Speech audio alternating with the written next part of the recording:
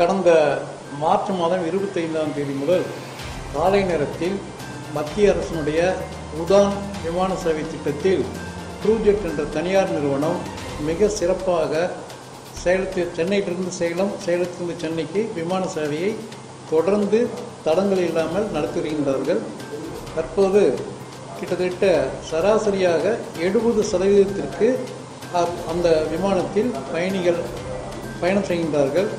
விடுமுறை நாட்களிலும் மற்ற பண்டிகை நாட்களிலும் 100% பயணிகள் அந்த விமானத்தை பயன்படுத்தி வருகின்றார்கள்.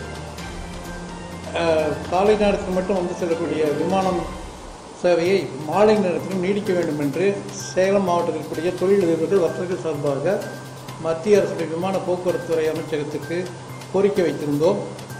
அந்த கோரிக்கையினை ஏற்று அக்டோபர் மாதம் 28ஆம் தேதி அடுத்த மாதம் முதல் மாலை 4 மணிக்கு சென்னையிலிருந்து ATR 72 என்ற சிறுரக விமானம் சேவை புதியதாக தொடங்க இருக்கின்றது. 4 மணிக்கு சென்னையில் புறப்படும் விமானம் மாலை 5:10க்கு சேலம் வந்தடைந்து இங்கே சேலத்திலிருந்து 5:40க்கு புறப்பட்டு சென்னைக்கு மாலை 6:45க்கு சென்றடையும்.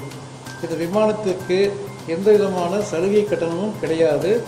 இது நார்மலாக இருக்கக்கூடிய கட்டணத்தை அந்த ட்ரூஜெட் நிர்மாணம் செய்து கொள்ளலாம் என்று முடிவு செய்யப்பட்டிருக்கின்றது. எனவே கட்டணம் தேவைக்கு ஏற்ப பயணிகளின் எண்ணிக்கையை பொறுத்து தனியார் நிறுவனம் மாற்றிக்கொள்வார்கள்.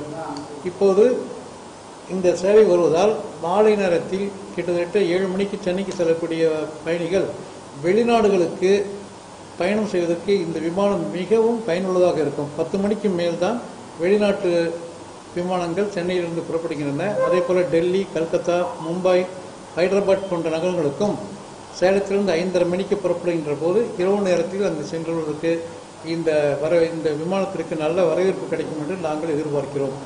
இதற்கு உறுதுணையாக இருந்த தமிழக முதலமைச்சர் மாண்புமிகு 72 இருக்கிற கொண்ட விமானம் தான் காலையிலும் வருது. அதே விமானம் தான் அதே மாதிரியான விமானம் ஈவினிங் வரப்போகுது.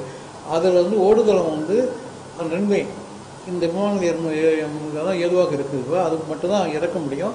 பெரிய விமானங்கள் 707 அல்லது ஏர்பஸோ வந்து இறங்கக்கூடிய அளவிற்கு சேலம் விமான நிலையம் விரிவுபடுத்த வேண்டும்.